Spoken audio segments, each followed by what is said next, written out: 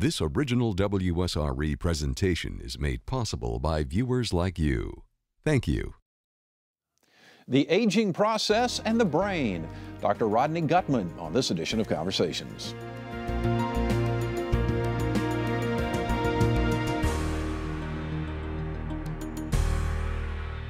Dr. Rodney Guttmann is the director of the Center on Aging at the University of West Florida, where he is also a professor at the School of Psychology and Behavioral Science. Dr. Guttmann focuses much of his study and research on Alzheimer's disease and other age-related issues. He, along with other researchers, is currently working to develop drugs to combat neuropathic pain.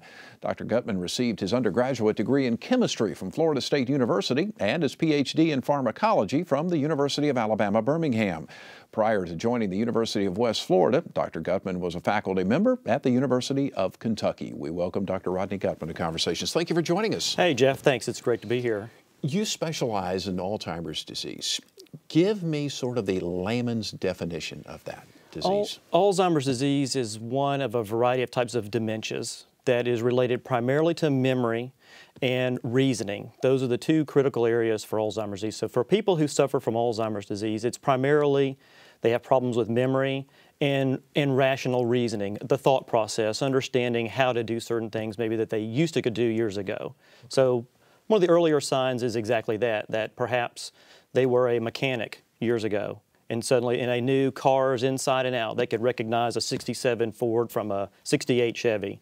Now suddenly they're walking around and they can't recognize those vehicles anymore. And that's something that would alert you that there's something more wrong here than the normal aging process because people forget. It's normal. People come to me and ask, what's normal? Well, it's normal. You leave the grocery store and you can't, did I park over here or over there or that sort of, that's normal. Right. It's not remembering maybe what the keys are for. That should set off some alarm bells. So it's not so much the memories you say, but it's the rationalization. That's when you should be concerned. That's part of it. That's a significant part of it. It's memory that really affects your ability to function. That's the way to differentiate it. So if you can't remember where your car is parked, that's important, but it's not critical to your life. It's when you can't remember how to bathe yourself, you can't remember how to use the phone book. Those types of things that are more serious, that are interfering with your daily life, that's when you get really concerned.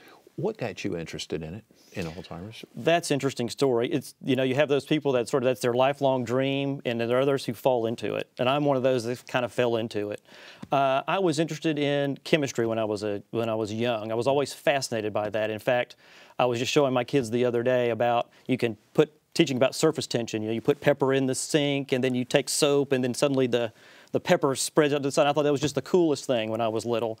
And so it just blossomed from there. I became interested in it. And as a result of that, I thought, well, maybe I want to go into medicine. I really want to help people. And my cousin is a pediatrician, and I was following in her footsteps. But as time went on, I hit histology. And histology was one of those courses where you do a lot of looking under the microscope and memorizing what you see. And that was the course that kind of did it for me. I realized maybe I don't want to go pure medicine. I really love chemistry and sort of understanding how things work. I sort of think of myself as a puzzle solver. I really like puzzles. And as I went along, I decided, okay, what can I do with chemistry and medicine? And doing some research, and I thought, well, pharmacology would be a great way to go. So I applied to graduate school, got in at UAB, began the process, actually started out doing cancer research. But as I looked around, and one of my professors taught neuropharmacology, and it was just fascinating to me about the brain, and I thought, what a puzzle that is. And as time went on, and there was an opening in her lab, I wanted her to be my mentor, and so I joined her lab and started working on Alzheimer's disease as a graduate student. So I really fell into it, but it was more my love of chemistry and medicine and puzzles that drew me into Alzheimer's disease and has kept me there for 20 years. Where do we stand today as far as finding some sort of, and I almost hate to use the word cure because from what I read, we're a long ways away from that, but some sort of solution for this? Right. A cure is certainly possible. We are at the stage now where we're looking more at prevention than a cure. There are still some drugs out there in this latest generation, based on our latest understanding of what Alzheimer's disease is, what's going on in our brain. But The issue now is looking at how we can prevent Alzheimer's disease. And we are making progress in that regard. We understand a lot about the pathology. We have a little bit of a time course. In fact, now we think that Alzheimer's disease probably begins in our 40s, maybe even earlier in some cases, at least the pathologies that we know that contribute to the disease later in life. And so our current understanding has been a focus on the pathology and how to remove that pathology. And the general logic is if we can delay the onset of Alzheimer's disease by just a few years, we can save a lot of money and a lot of heartache. You said it may start in your 40s. Now, is that something that you would, do you mean it just starts internally in your brain, or is it something that you could note, that I would notice, or, Right. or a person would notice? Great. Yeah, there's a differentiation between the pathology and the cognition. We have focused a large part on the pathology, and that is what are the changes in our brain that are occurring.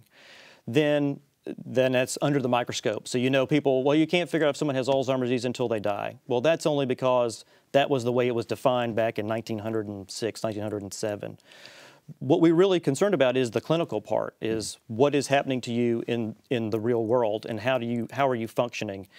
And that's where it gets to be difficult, that we know there are pathological changes that we can measure in your 40s, but we can't give you a test and determine whether or not there's anything that's any different about you. So your memory, normally what happens is we compare you, look at your years of education, how old are you, and compare you to the population. It can be very hard to tell on an individual level whether or not you have a cognitive problem or not. So we can detect the changes in your 40s, but there's no way to know for sure that you're going to go on to develop Alzheimer's disease cognitively. I understand. With most diseases, early detection is key. Is that the case with this disease? We believe so. So when you look at osteoporosis, so bones getting brittle, we obviously, you want to know, are your bones getting brittle when you're in your 30s and your 40s to prevent a fall, or prevent the fractures that go with a fall. The same is true with Alzheimer's disease. If we can figure out earlier on, perhaps there are some strategies we can use to delay or prevent Alzheimer's disease in you. So yes, it follows the same trajectory as something like even cancer or bone disease. What are those solutions For preventing or slowing it down? Well, it's what I tell people is there's a couple standard ones: eat right, exercise. I would throw in also maintain your blood glucose. Diabetes is an important risk factor. In fact, we think of Alzheimer's disease as type 3 diabetes.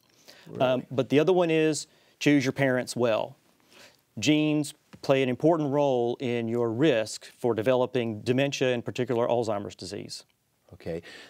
Now, we were talking, and you said there's a difference between genetic risk and genetic cause. Explain. Right. So there have been some genes identified that are causes of Alzheimer's disease. And by that I mean, if you have the mutation, you will get the disease. Okay. There's a few of those. And as I understand it, that's about, what, 5%? 5 to 10% of the population who get Alzheimer's disease have a genetic cause. It's very rare. Most people who have Alzheimer's disease obviously do not have a genetic cause. Okay. What there is, though, is genetic risk. Okay. And by far and away, the largest gene that plays a role in genetic risk is a gene called ApoE. And ApoE4 is the flavor, if you will. If you have ApoE4, you're at increased risk of developing Alzheimer's disease compared to having ApoE2 or ApoE3, for example. Now, we think of that 95% of the population that have sporadic Alzheimer's disease, meaning just for unknown reason. Okay. We think about half of that population has the genetic risk, and ApoE being the major one in that grouping. But somehow you have to trigger that. Is that correct? Is it an environmental factor that would trigger that, or? It's interesting. There is a hypothesis called the two-hit hypothesis, and that is you have a genetic risk, and perhaps coupled with some type of environmental trigger may result in an Alzheimer's disease or a cancer or some other things. It's actually taken from the cancer literature that there is this two-hit or multiple-hit hypothesis. We don't know. There's a huge amount of emphasis on genetic typing for people to look at. People who have clinically diagnosed Alzheimer's disease, it is possible to diagnose Alzheimer's disease clinically. The better your institution, the more focus your health professional has in Alzheimer's disease, the more accurate the diagnosis is. About 1 in 5 people have an inaccurate diagnosis of Alzheimer's disease, which is important. But by getting that diagnosis early, we hope that we can do something to prevent it. Okay. And are there drugs on the market right now that help prevent it?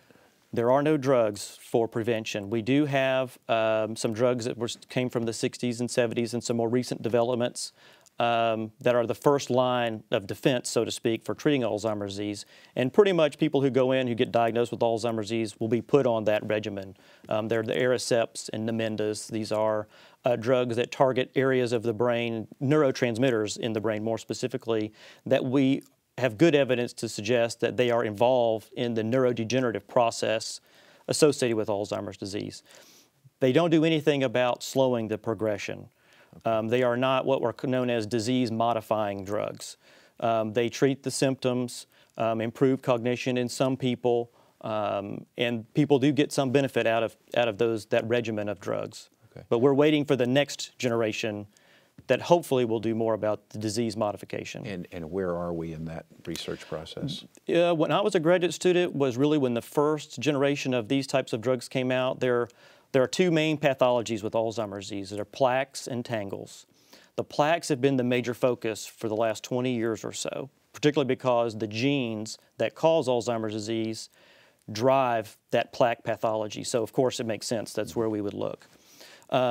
With that said, the current generation, probably about 3 or 4 generations in now, are much better, do clear plaques, but we're still waiting to find out whether or not they have that cognitive benefit that we're hoping for. We hear a lot about stem cell. Is that something that in the future that will make a difference? It's possible. The thing about stem cells is we're still a ways away from stem cells as being good therapy for something like Alzheimer's disease. The problem is maybe a disease like Parkinson's disease where it's a little more focused. Stem cells probably come earlier because there's fewer cell types you have to replicate. With Alzheimer's disease, it's fairly broad. The hippocampus, the frontal cortex, some of those areas of the brain that are involved in cognition and memory are very complicated. And to take stem cells and convert them into those cells and make the thousands of connections that are needed is tricky business. It's certainly one I'm hopeful for in the future as the research gets further along and basically understanding how do we make a stem cell behave and do what we want it to do. When that time comes, I think that will be something that we could look forward to. In the short and intermediate term, what are you most optimistic about? I am optimistic about prevention. I think that the education that goes on, there are many people who would benefit from more social interaction, from more education, from the types of things we do see about, we know people are working crossword puzzles and the Sudoku puzzles and all those things. Those things are probably going to benefit to a certain extent. What I tell people about the crossword puzzles, it's like going to the gym. We know about exercise. We think of the brain as a muscle. You use it or lose it. That's absolutely true. But crossword puzzles and those things are like exercising your biceps. Your brain is not like a single muscle. Think of it as your whole body. So when you go to the gym and you want to get stronger and have more endurance, you have to do your legs and your back and your arms and all those sorts of things. Crossword puzzles are like bicep curls. You need to engage with other people, carry on conversations, be thoughtful, continue on as much of a normal life as you can so that you're exercising your whole brain. And there is some decent evidence that will yield some benefit. What should a person in their 40s and 50s and 60s who seems on the surface to be in great shape, what should they be doing? They really need to make sure they watch their diet, watch their weight, maintain their glucose levels. Be sure, type 2 diabetes is a significant health problem. Obesity is a health problem.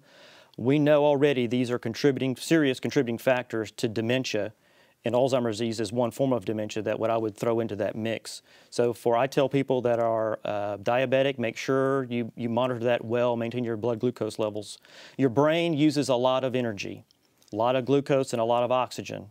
And that's why people who with diabetes can have some cognitive issues later in life because you need to have very tightly monitored blood glucose in order for you to function well. And anyone who has diabetic knows if their blood sugar is too high or too low, they feel it. And that's not healthy for your brain. I would also mention, particularly in our area because of the military, we know a lot about the IEDs and the war that's going on, that brain injury mild, moderate, and severe forms of brain injury are also significant risk factors for dementia. So there's a lot of research going on into people who've been in the military, athletes, football players, even girls that play soccer. There's some data out there on that about those head injuries contributing meaningfully to dementia later in life. Well, I was going to ask you about that because obviously there's a huge class action lawsuit against the National Football League because of all these players experiencing dementia and all sorts of issues. Where do you stand on that? I'm concerned. I'm a huge football fan. Don't get me wrong. I love college football and I love pro football. But it is something that we do need to take account for and be cautious of. For my own children, I will do my best to sort of inhibit them from going into playing those types of sports because that's the way the data is today. That's not to say that down the road that may change. Right. I understand that. We do get excited about our research. You know, we go through those cycles of coffee's bad for you, no coffee's good for you. The same thing may be true here, but from my research and my knowledge of the research that every type of injury you take on to your brain is basically sensitizing you. You know, if you ever get an injury, you know, you hurt your back or your knee, it's always sensitive from now on and you're always cautious about it. So the same thing is true for your brain. So when you're knocked unconscious, that adds a certain level of risk. Now it's small risk. You know, one injury is, I'm not too concerned about something like that, but those repeated injuries over and over again are certainly something to be cautious about. And obviously that's what these NFL players are experiencing, and from some of the stuff that I have read, what the neurologists are really concerned about is the cumulative effect from these young men playing football from, you know, high school through college and having that repeated head injury. Absolutely right. I mean, your brain is still developing. I mean, you think about young kids playing football, their brain is still at a high level of development, still what we call plastic, the ability to change and form. And those are critical years of development. I mean, of course, the most critical are in the womb and shortly after birth. But young kids, I mean, that's just me. But I'm very cautious about that. And, you know, you wear your helmet when you ride a bike. You take when you're riding a motorcycle. I mean, this is solid research that would suggest that, you know, protecting yourself from brain injury is going to do you good in the long run. Yeah, and I know there's been some concern about young ladies playing soccer and headbutting and things of that. Is that true as well? There is some papers out there that I've read that would suggest that, and it makes intuitive sense that those types of, you know, sudden deceleration, whatever the cause is, your brain is like Jell-O inside of you. Think of your brain as being hard because it's inside your skull. Well, your skull is nice and hard, but inside is very soft and tender is the way I view it. And that sort of sudden slamming of your tender gelatin-like brain into your hard skull is not good. And you can see it in the laboratory, experiments on animals and mice and rats, moderate injuries, mild injuries, you can detect those changes years later. So do everything you can to protect yourself. It's taking care of your body is what you're saying. It's what your mother and grandmother told you when you were little. Yeah. Exactly. One of the things, too, that I've heard some discussion about is exposure to chemicals. And now tell me if I'm getting off here on something, because I don't want to open up a can of worms that may not be scientifically sound here. But, you know, I've heard people talk about fillings in your teeth and all this sort of stuff. Is that legitimate? Nothing to be concerned about. In fact, the director of the center in Kentucky was one of the ones who did a lot to solve some of these myths. So aluminum in the water and mercury in your fillings. And he did a lot of work to debunk those myths. So there certainly heavy metals, those types of things, so aluminum and mercury and those things are not good for your brain. Right. But you have to be exposed to pretty high levels for a considerable length of time before they would have any measurable impact on you. So, for example, his research looked at people who are diagnosed with Alzheimer's disease and then counted the amount of fillings that they had, measured the amount of mercury in their blood and in their brain, and was not able to find any correlation between the levels in their brain or the number of fillings they had and Alzheimer's disease. But let's say you were working around that for an extended period of time and handling it and stuff like that, then that's a different story. That's a different story. People who work in aluminum factories or work in situations where they're exposed to those types of chemicals, they should be wearing the proper protection so that they're not exposed. Even in my own laboratory, we work with chemicals like that, and we take precautions to make sure we're not exposed to high levels of those. Okay, but I shouldn't necessarily be worried about household chemicals if I'm going to, you know, clean the shower or something. That's right. As a pharmacologist, that's part of my training is about drug-drug interaction, those sorts of things. And what we learn in pharmacology is that concentration matters. the amount matters. So just like you need a certain amount of vitamin E or a certain amount of manganese in order to be healthy, too little is bad for you, and too much is also bad for you. But you have to be somewhere in the normal range, and the amount that you're exposed to in a day-to-day amount is generally not significant. Yeah. And I've heard, for example, agricultural chemicals, herbicides, pesticides, and things of that nature. Where do we stand with that? For Alzheimer's disease, not so much, but for movement disorders like Parkinson's disease, very significant factor. In fact, we use those chemicals as animal models. So when we want to model Parkinson's disease, for example, we might give them a compound like rotenone, for example, which is part of the process of pesticides. So it's fairly well described that exposure to chemicals can contribute to Parkinson's disease, not so much on Alzheimer's disease. Okay. But going back to that on the chemical issue with Parkinson's, even that, but once again, that's not, I need to be worried about a can of bug spray or so you're talking about high levels of concentration on a long-term basis. That's correct. So people in agriculture, so farmers or people who manufacture those chemicals are certainly at a higher risk. But because of the knowledge that we have, I mean, those should be minimized because they should be wearing protection. Right. And if you're exposed to it once or twice, I mean, that's not, it's that 30-year period of time. I would not panic about a one-time exposure or a very infrequent exposure to those types of chemicals. My laboratory is, we're very careful, but obviously we have a variety of chemicals in there that are toxic and are labeled as such. But we work with them in small amounts and small doses and take proper precautions. I'm not concerned about it. Interesting. Very, very, very fascinating. Neuropathic pain is something you're working to curb. First of all, what is it? Neuropathic pain is a type of pain associated with damage to nerves, and that the nerve that might be associated with transmitting pain is now damaged, and so it's too frequently or too strong sending signals to your brain that are signifying this hurts. You experience a lot of people who have severe injuries or long-term pain might experience something similar to that as well. But that's, in a nutshell, it's basically direct damage to a nerve. And what are you doing to try to curb that? We have developed a series of compounds that, working with a colleague at the University of Kentucky, we think may have an impact on decreasing the neuropathic pain. So there are models where you can take an animal, damage its nerve, and then measure how much pain it's experiencing. And we're comparing it to opiates and things like that to see how well it does, and we're very hopeful. The issue with neuropathic pain is many of the drugs are very potent and maybe result in people being addicted, and we're hoping to avoid some of those issues. Okay. I want to come back around here for a second because it seems to me, I want to talk about diabetes again. It's interesting that you that you bring that up. And, you know, obviously in the press there's an awful lot of talk about the epidemic. Are we at epidemic proportions of type 2 diabetes, in this country? My colleagues that study it will no doubt tell you yes. Okay. So what we're finding out, what you're telling me is not only is it going to affect me from a physical standpoint and some of the issues, circulation, so on and so forth, but it starts to really mess with the brain. That's right. We fully anticipate that with the combination between traumatic brain injury and diabetes, there will be an increase in the number of people who have some signs of dementia. Wow.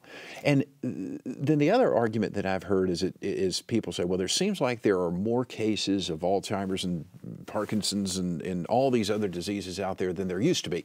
Is that because we're better at identifying them? Is it because people are living longer, or is it because something else is going on? There are more people, but there's not a greater proportion of people. Okay. It is exactly as you pointed out. It's because we're living longer and there's more older adults than ever before. Okay. I mean, we've doubled our lifespan since 1900. You know, average lifespan in 1900 was 46 or so.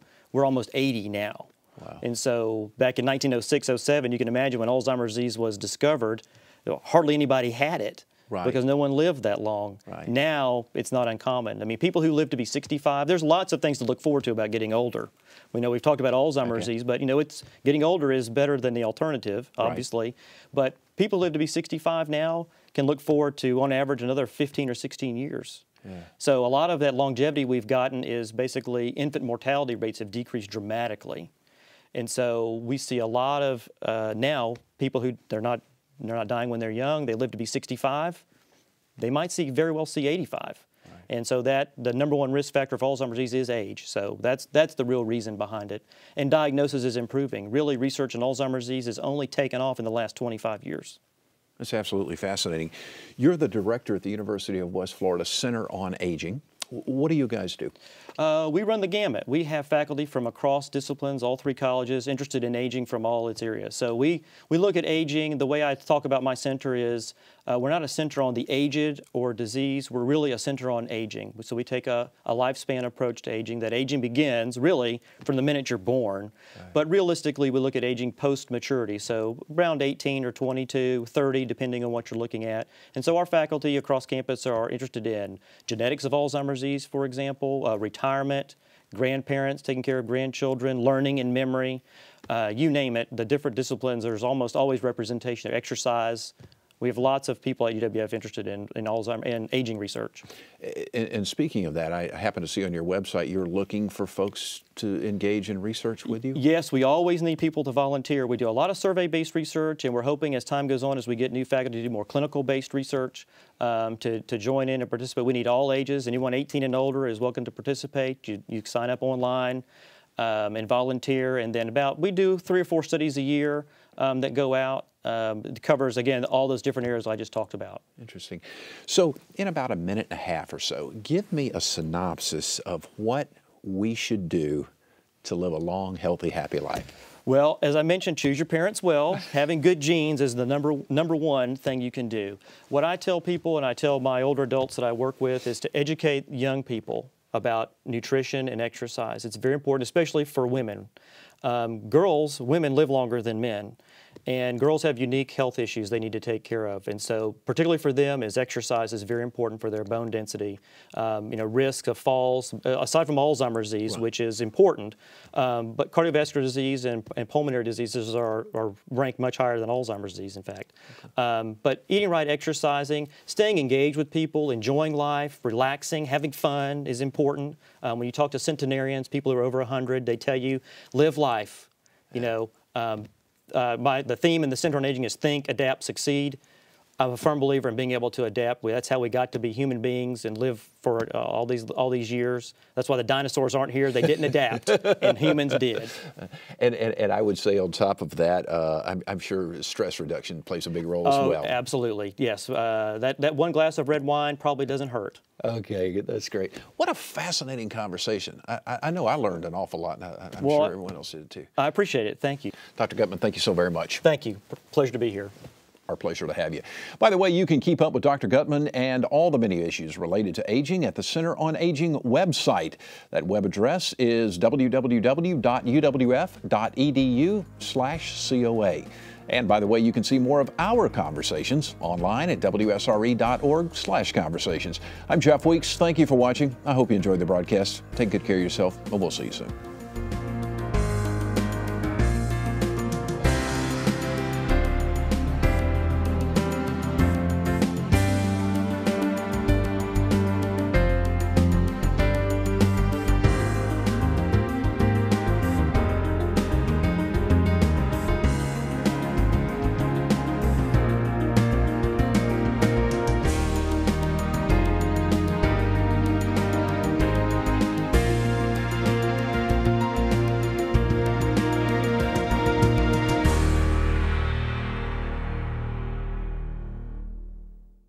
Support for this program is provided in part by these corporate sponsors.